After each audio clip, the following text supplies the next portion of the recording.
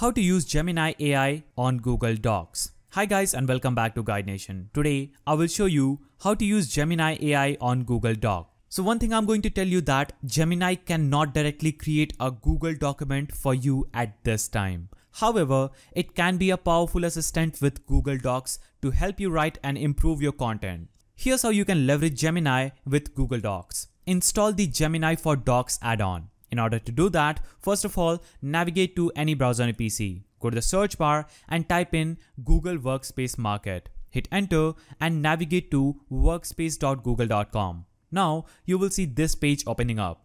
Go to the search app section on this page and type in Gemini for Docs.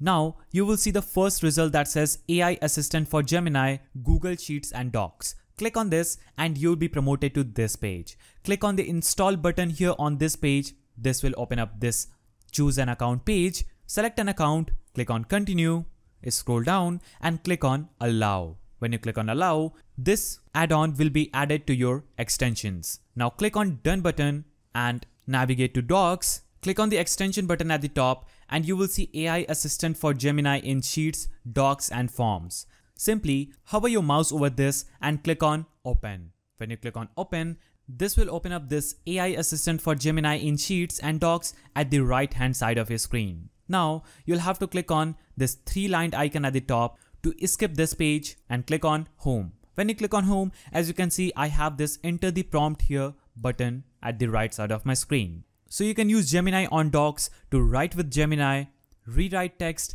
and use for grammar and style suggestion. So that's how you can use Gemini AI on Google Doc. If you found this video helpful, please don't forget to give it a thumbs up, subscribe and hit that notification bell. And I will see you in the next video.